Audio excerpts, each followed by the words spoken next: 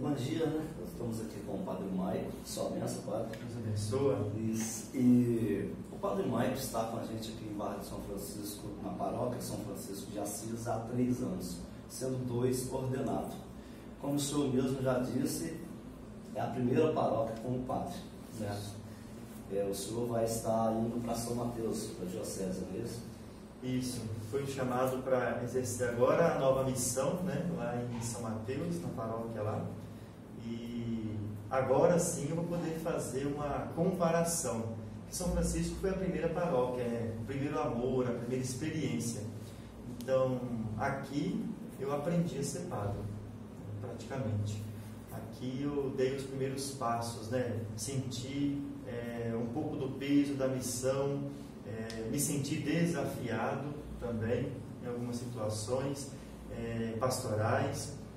Tive que correr atrás de respostas que às vezes o ensino que a gente recebe não dá, porque até mesmo a pastoral é dinâmica, ela vai se atualizando, né? Então, para mim foi uma experiência muito rica, porque acho que depois das grandes capitais, São Francisco é uma das paróquias que tem uma demanda muito grande, pastoralmente falando. Padre, pessoalmente nós queremos agradecer ao senhor por estar nos recebendo. Sempre procuramos, como site, né, o SiteBarra, sempre procuramos estar divulgando os trabalhos da igreja. E nós tivemos sempre essa liberdade, isso é bom. Então, agradecer ao senhor pelo trabalho prestado aqui na nossa paróquia, um trabalho leve. Sempre eu digo assim, o senhor tem uma maneira leve, alegre, de participar e deixar também que as comunidades, né, que o povo de Deus participe com o senhor.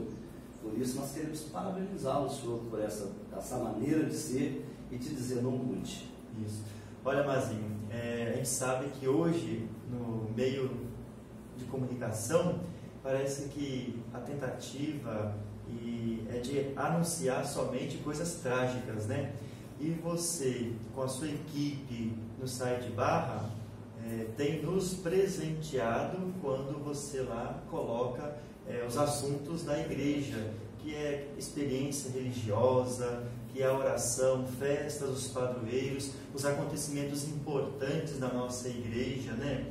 Então isso purifica um pouco e dá mais leveza até ao site, né? Para que não seja um site só de comunicar coisas trágicas, mas a beleza também da nossa vida cotidiana, religiosa, da nossa cidade, coisas bonitas que acontecem. Também tem críticas, né? Tem situações que é necessário denunciar, né?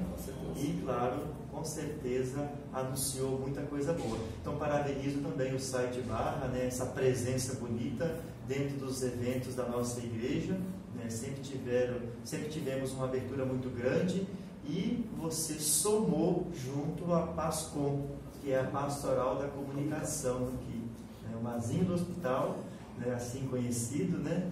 Ele foi alguém assim muito importante dentro da minha experiência enquanto paróquia, né? Foi muito bom te conhecer, foi muito bom ter essa convivência contigo dentro aí desses acontecimentos da nossa igreja. Eu que agradeço, certo, pessoalmente também, como site. Mas, Padre, como foi assim a experiência? O senhor está há 3 anos aqui na paróquia Barra de São Francisco, São Francisco de Assis, sendo 2 como ordenado. Como foi essa experiência de padre, a primeira paróquia, o primeiro trabalho, e agora mudou no caminho? Mas como foi essa experiência para a gente aqui em Barra de São Francisco com o senhor? Olha, para mim, eu considero assim, positivo. Foi muito bom mesmo, porque quem me ensinou a ser padre foi não só os estudos, né? Foram os estudos que a gente recebe, que é muito importante, né? Mas, sobretudo, o povo, as demandas, as necessidades, a confiança, o trabalho em conjunto.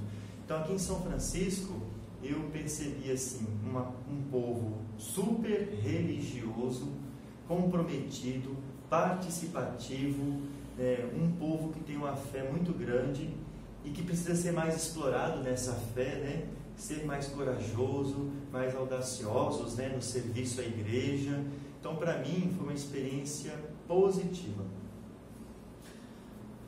Às vezes a gente nos pergunta, eu quero ser padre, mas se o senhor hoje, já padre, qual o caminho a seguir? É só chegar, eu quero ser padre, sou padre?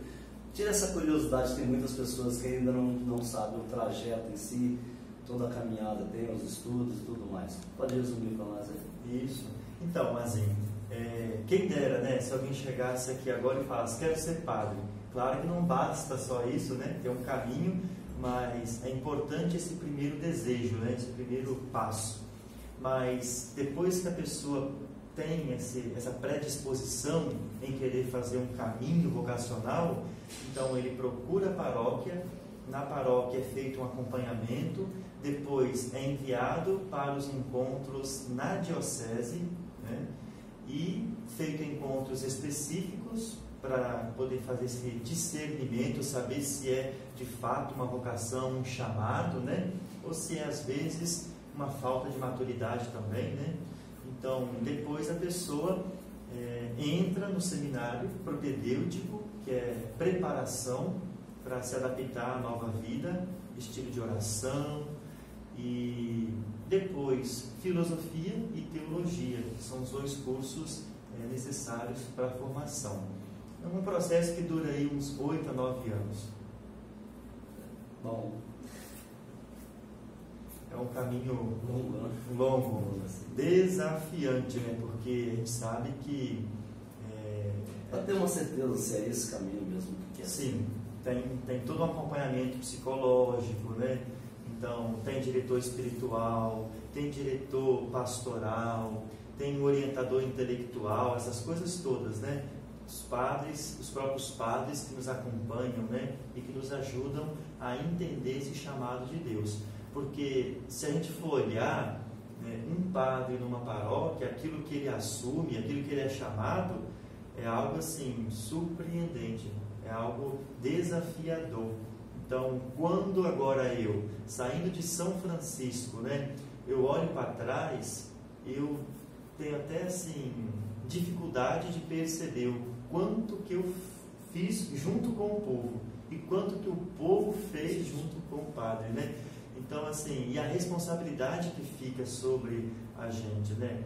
Então, a gente tem que saber que nós somos limitados também. O padre, ele é um ser humano, ele tem os seus problemas, né, pessoais, familiares, como qualquer outra família, como qualquer outro ser humano. E, acima de tudo, ele tem que ainda ajudar o povo a caminhar, né?